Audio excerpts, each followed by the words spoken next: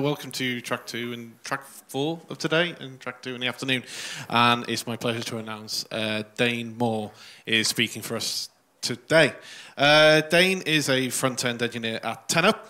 He's been committed and passionate open source follower for over 6 years now. Completely self-taught from the ground up, Daine has managed to grab the attention of many award-winning agencies and media houses in South Africa, not to mention international brands such as Women's Health, Men's Health, and the award-winning author Ken Follett. Here today to talk to you about developing WordPress with limited bandwidth, or for limited bandwidth, should I say, sorry. Please give it up for Daine Mawer.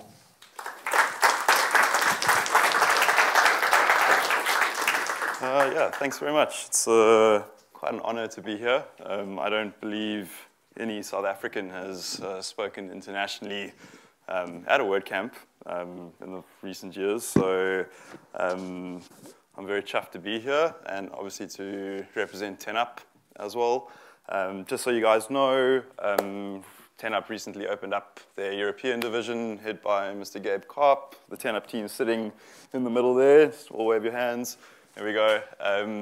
So if you're interested with working with us and if you're looking for a new career move, definitely come speak to one of us, and I'm sure we can talk about it and make it happen. So the talk today is going to be on developing WordPress for limited bandwidth. And like I've spoken at quite a lot of WordCamps before, and I've learned two things. If the WordCamp is on a Friday, and well, this is the last day of the WordCamp is on a Friday or a Sunday, there's no point of going technical because everyone just really doesn't care. So this talk is going to be a little bit more high level. I'm going to go into the business side of things as well as the engineering side of things. It's a lot of principles that we apply to our own projects at 10up, especially from the engineering point of view. And it's been quite a privilege coming from South Africa because my past career experience, I've always had to really consider these kind of things when it comes to building websites for clients whose majority usage base is actually living in rural conditions or more poorer areas, who don't have iPhone 8s and iPhone 10s and don't have the bandwidth to watch Netflix and run background videos on their sites. So let's get into it. I'm going to skip this part because everyone really knows who I am. So what is our problem here today? As engineers and agencies that build WordPress websites for clients all over the world, how much time and effort do we put into problem solving the vast majority of users worldwide that can actually use our features on a website, right? It's quite a tricky thing if you think about what we do every single day, especially from a front-end perspective, when we're building features that involve things like parallax. Parallax is a very, very, very heavily driven feature that we add onto websites expecting everybody to know, or sorry, expecting everybody to use it and be able to absorb it. But when it comes to building websites for people that can't access it, are we actually thinking about those scenarios? And it's not really a mindset that a lot of developers truly, truly think about.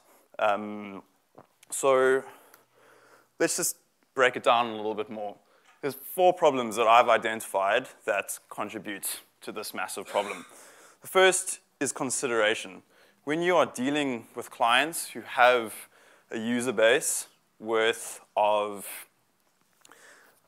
Google Analytics, for instance, whose major portion are not actually using the latest technology, the latest browsers, etc., how do you start to break down those challenges? And consideration is one of the biggest things that we can actually look at in terms of breaking down with the client themselves as people who know more about web, what that actually is. So are we spending enough time with our clients ascertaining how much of their user base is able to use the features that you want to build? And that might not necessarily mean every single feature on your website, but it definitely means being a little bit more selective in terms of what you put into your website, how you build those features, and how much time you spend extrapolating them. Then, skills. And this kind of like really got out of the woodwork for maybe the last 5 to 10 years. A lot of new developers don't have the skills of the past generation. So who's, just out of interest, who's an engineer, web developer here? And who runs agencies and businesses? And who, this is going to be a horrible question, who was building websites in the 90s? Oh, wow. So you guys will know that building things with tables and using old sets of CSS and HTML and building for a majority of browsers that didn't support things like JavaScript and everything like that. You're probably used to that, right? It's probably already in your workflows. Yeah? Cool. For the most part. This is what the whole talk's about. But for the new kids on the block who are used to writing every single feature on Earth with jQuery, or who can easily find a snippet on the internet that they can copy and paste into a file and it can do whatever they want to do they have the skill set? Have they experienced progressive enhancement? Have they built features? Have they tested those features? Have they even tested their website without any JavaScript enabled? Generally not. It's not something that clients can really afford to do, considering the amount of time it takes these days in terms of UAT and QA to be able to fix that. So there's a big gap to make up in terms of the new generation of developers that are starting to use new technologies. The third thing is inconsistencies. So when it comes to browser vendors, all the engineers here can relate to me. When it comes to using Chrome and Firefox and Safari, you build a CSS box model in one and it looks different in every single other browser. So I mean, use tools like Browser Stack to get around that, but it would really help at the end of the day if all those browsers could get together, all the browser vendors could get together and actually decide on one standard, one web engine, something that would help us to actually smooth out all those inconsistencies. And then the final one is data and infrastructure. And this, I had quite an interesting experience the other day. I went and bought a SIM card in London, or somewhere in London. I'm very confused about this place still. And, and I got 5 gigs for £20 or £15 or something like that, which has exploded my mind a little bit, because in South Africa, 5 gigs would probably cost me close to like 80, 90 pounds. So in the greater scope of Africa, it's even worse, and I've got some stats to show you on that. But in the more developed world, data and infrastructure is much faster, much better, and we're not actually used to it when we come from down in the deep south. So let's just take a little bit of time to look at some stats. These are from 2016. They were the latest ones I could find. But currently, over 3 billion people are online, right? It's not even half of Earth, think about it. So I'm not entirely sure where that 3 billion comes from in terms of how it's split up per country. But I went a little bit further and picked out that 137 million people in the Europe and US have disabilities. So that's, they might be blind or hard of hearing, or they can't use a mouse properly. So that's something to consider. And you're probably going to be asking yourself the question now, well, I don't have 137 million people coming to my website, and this is a global stat, but there's definitely a portion of people, especially if you work on big-scale websites or news websites, that you're probably not even aware of, because we can't track who's got a disability when it comes to Google Analytics and all of that. The second one is a bit of a scary one. 68,500 people run JavaScript-disabled web browsers. Now, that also, in the whole scheme of things, maybe on your website it means 1 or 2 people, but on the global scheme, that's still a hell of a lot of people that are actually running with no JavaScript. And if you consider how much of our web experiences are built using JavaScript, even to just improve web accessibility, it's quite a scary figure. The last one is an interesting one. 1.5 billion is the weighting of the population that by 2050 will struggle to access websites. Right, and that just simply means that with the growing population all over the world, maybe we're all staring at screens too much Netflix, too much Spotify. Is that actually aggravating how we access websites in the future? Is it going to become a bigger problem for our generation or the future generations?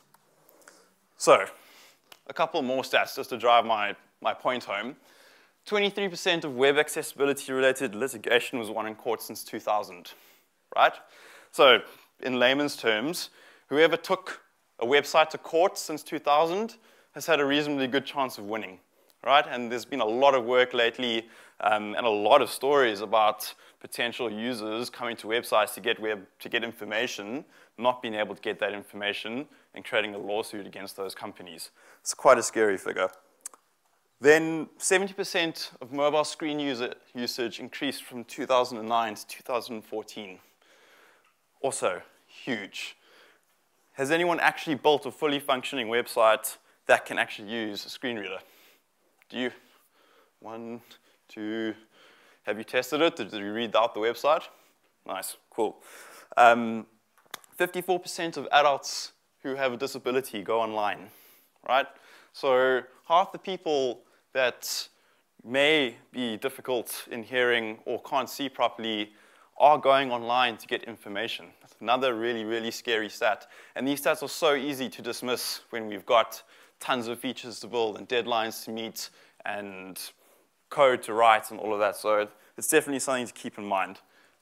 The last two are even more scary. So more hard of hearing users in the United States than the population of Spain. I don't know what it says about the United States. The last one then is there are more users who are blind or low vision than the population of Canada. So these are obviously global web stats that I'm throwing at you now. But I don't know how many people live in Canada, but that is a hell of a lot of users. It's a hell of a lot of people that as front-end engineers or as web agencies, we're simply ignoring because it's actually easier to build features for people that can already access them and can access them in a full experience. So this talk is getting into more of why we should at least start considering these people, even if they might not come to our website in the next month or the next 2 months. It's definitely something to start building into our workflows as engineers. So when we come to Africa, and you must remember, Africa is still a developing country. Many of the countries in Africa, the large populations of people there are impoverished. They live on, sorry, actually, this is a bit of an outdated slide, but they say $1.90 a day. It actually works out to 70 pence a day that they live on. So, I mean, I'd probably go through 70 pence of data in a minute. So their whole lifestyle is based on that. 10% of the world, in terms of internet usage, comes from Africa. There are a hell of a lot of people on that continent. They want information. They're hungry for it.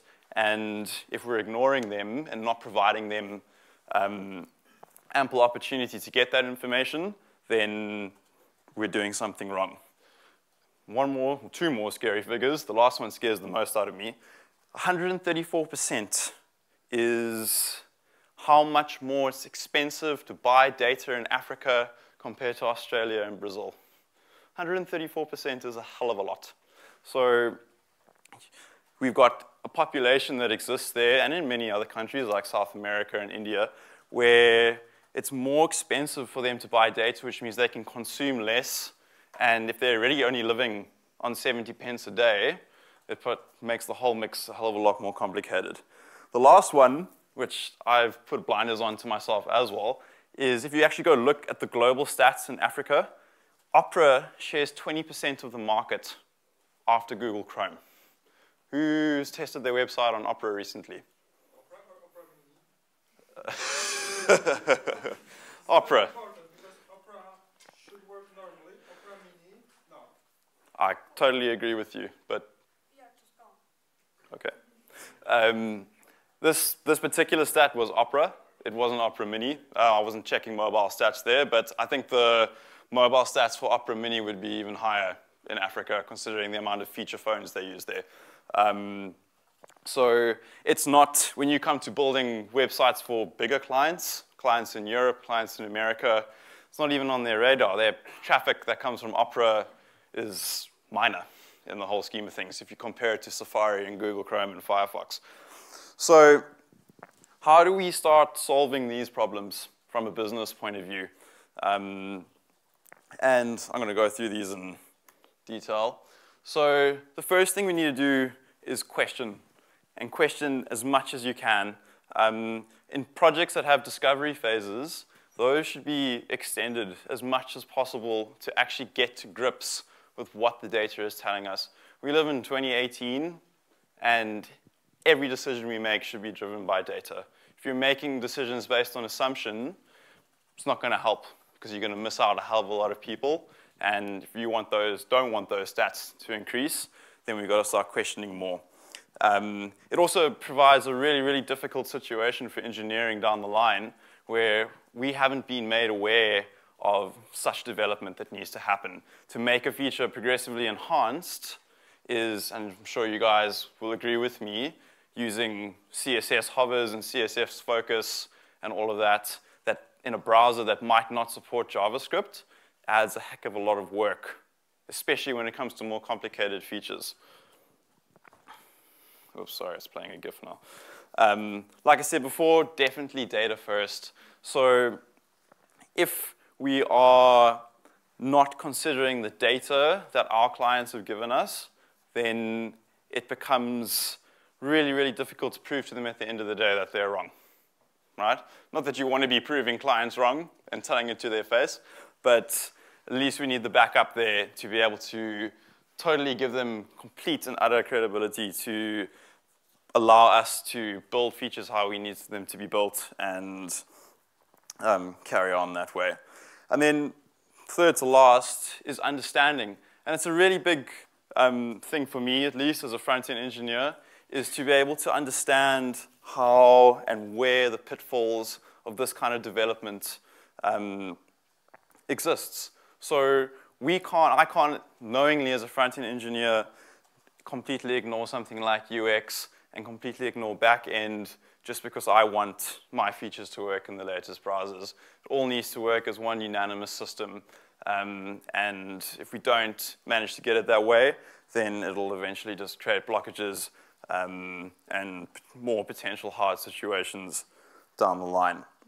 And then the last one, which just leads off of the next point, is collaborating. It's not, compared to development, collaborating with human beings is sometimes a hell of a lot harder than writing good code. So if you've got a multi-talented team with multi-specializations, you need to be very, very aware and very, very willing to be able to work with people to actually get to the point where you can make pertinent decisions with regards to building features and working with the client and with your engineers to be able to work through the difficult situations of building more complex, more solid features on your website. And then, I mentioned parallax videos again. So the build here, and I just wanted to elaborate on this a little bit more, a lot of UX gets ignored when it comes to build. And it's a bit sad because UX really, really leads the way for engineering most of the time. Spending time on bells and whistles in this case are overbloated features that hasn't really been thought out properly from a user experience or even a user interaction point. This part here can make building applications for people that can't even use them in the first place a hell of a lot more difficult. Every single feature that you create needs to be well thought out from the ground up first, and we'll figure out what the rest of the world can use afterwards. So as long as you're making sure that it's accessible and that you have a way of people on a feature phone being able to access and get the information that they want, you're doing your job. If you're building super fancy new features with the latest CSS technologies and HTML5, you're only really pleasing, even though it's a large, probably part of your user base, you're pleasing people that probably don't care too much about it anyhow. So it's a balance needs to be struck with regards to that. And then engineering, progressive enhancement is a lost art, I'll tell you that much. I recently had I'm going to go pleasure, of actually building in progressively enhanced features. And it was, as much as it taught me, it's not something that I've ever had to do before in my career. There's never either been time in the project or maybe the clients haven't been aware, but the skill, I suppose, the expertise and the experience that it required to actually make sure that those features worked and they were tested took a hell of a lot more time than I definitely originally expected. And it taught me a lot. It actually conjured up this talk because it was something that I'd never, ever, ever, ever considered in my own development workflow. So it's a good learning experience as well. And sadly enough, there doesn't seem to be a hell of a lot of information on the internet with regards to how to build those kind of techniques into your development workflow, what you should be doing. Should you be doing progressive enhancement or should you be invoking graceful degradation? It seems to be a little bit unsure in general as a principle. CSS, does anyone use Sass here in their projects? Oh, that's good. Does anyone use a methodology on top of Sass? Want to shout out some methodologies? Atomic. BEM. Cool. These are really, really, really important in terms of your build phase. So without just writing pure Sass, it can get very, very, very bloated. You end up nesting infinitely and complicating code a hell of a lot. If you apply methodology on top of it, like we've done our SCSS, which has worked really well for us. BEM is another one. SMA CSS is also really good. And obviously, if these principles all spawn off of atomic design, which is a really, really interesting way of going about things. If you can couple these methodologies with technologies like Webpack and Grunt, or Gulp, if that's your choice, then you actually end up building more smart, more variant, more dynamic websites with more reusable code. You stay dry at the end of the day. And it's a lot easier for new engineers to be introduced to the project, considering that the code base is clean and easy to understand. And that solves a hell of a lot of problems from an HR point of view as well. The other side of it is also just to go back to basics for a while. There's no need to write overinflated, dense code to get the same effects that simple code would get. It's a programming mentality that definitely spawns from back end. But when it comes to JavaScript and HTML and CSS, if you keep it clean and you keep it simple, then that's ideally what we want. And it's a lot easier to be able to reuse that going down the line. Thirdly, definitely understand your stack. So I was actually having a chat with some hosting guys earlier, and they thought it was quite funny that I was a front-end engineer and had no idea what the hell a server might be or what HTTP2 might be. But I do actually know what those technologies are. It's not about me being a front-end engineer, not only writing HTML, CSS, and JavaScript. And it's not about back-end engineers only knowing PHP. Everyone needs to work together and understand the entire stack, right from the server to the very last bit of compiled code that gets appended to the DOM when the website page request happens. So if you can work in a unanimous team like that, it makes things a hell of a lot better. You solve problems a hell of a lot easier and a hell of a lot quicker at the end of the day as well. And then lastly, it's just about testing. I've always thought of development, especially when you are working on a component level, sort of like an iceberg. The tip of the iceberg is what it looks like. It looks really, really simple.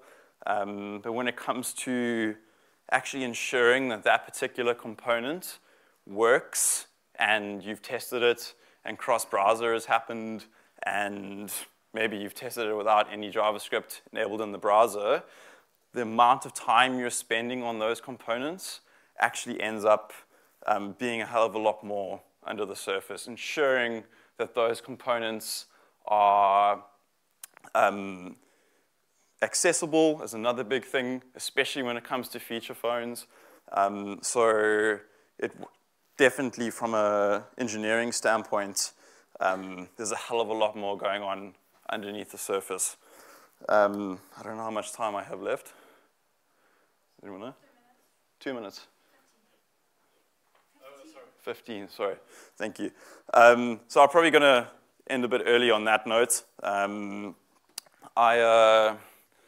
If you have any questions, then you can go wild. But I hope that's given you a little bit more insight into how I'm starting to think about my development and engineering from a front-end point of view, and also maybe opened your eyes a little bit in terms of who you're actually starting to provide these kind of services to. Definitely have the conversation with clients, definitely check the data, and yeah, thanks.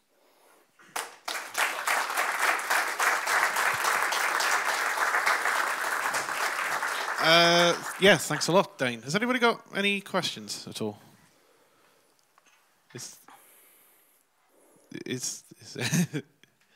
Any questions whatsoever? Hang on, there's one down here.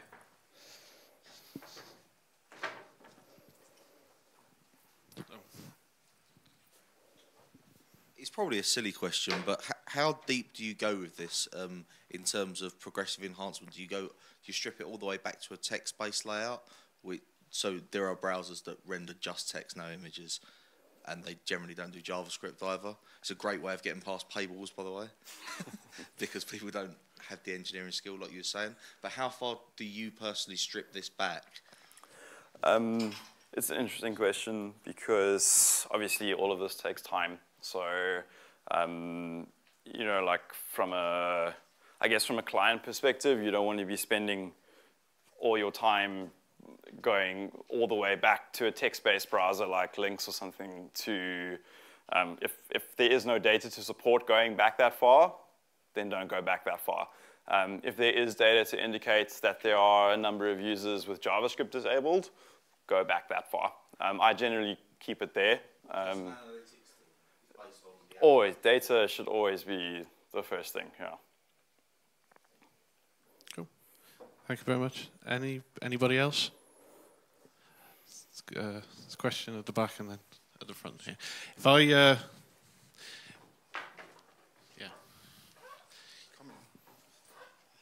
Typically, what kind of subject matter websites would you be building? Because I would expect you wouldn't need to build a luxury brand website to be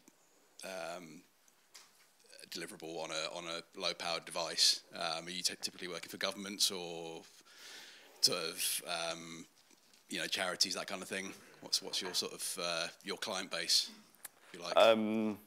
I'd say a lot of 10ups clients are mainly based in media, and they are relatively well-known brands. You can ask the guys in front of you if we do any charity work, I'm not sure. But it's generally, like this stuff can come down to, you know, brands with a lot of traffic hitting their websites. And you've got a lot of different users and a lot of things to take into account. So it's high-scale websites most of the time. What kind of data allowance would somebody have if they're earning 70p a day? Probably nothing, because they got to buy water and bread. Yeah. But you know, like I can tell you from traveling in Africa and all of that, a large set of the population, and in South Africa as well, like 80% of South Africa is rural. So there's only a few cities that have been built up and that have the infrastructure, and not even close to the infrastructure of a place like London.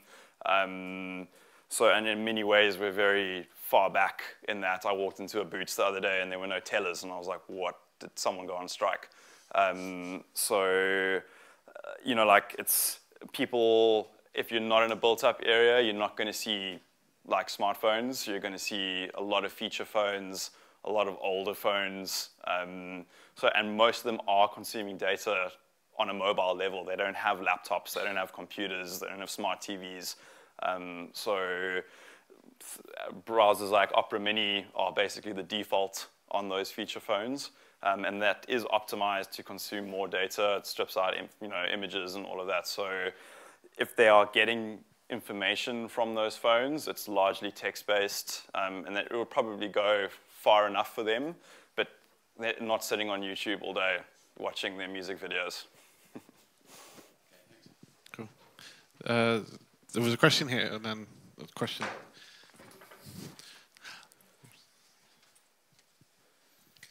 So just kind of like a general one, given the sort of community's growing reliance on JavaScript and stuff like React and stuff like that, do you think it's going to be much harder in the future to be able to do these kind of progressive enhancement?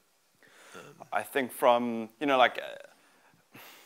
from React side and the whole world going in that direction, okay, maybe not the whole world, front-end engineering world going in that direction, I think that as long as you're keeping in mind when it comes to building interaction, if it can be done in CSS, do it in CSS. If you can't do it in CSS, then it becomes a UX issue. Like, how does that component work when there is no JavaScript enabled? If you actually think about it, it's quite scary that these frameworks like React and Vue and all of that are starting to gain such popularity, and they're all JavaScript based, and we're still living with legacy software that doesn't support JavaScript at all. Hi there. I came in a couple of minutes late, so I don't know if you answered this question, but what's your strategy for working with content creators so that they know or avoid putting things in their content that might not work as well? Could you expand a little bit more in terms of what they would be putting in So their like content? iframes or pasting JavaScript or pasting CSS code or video? I hope they won't be posting JavaScript into their content.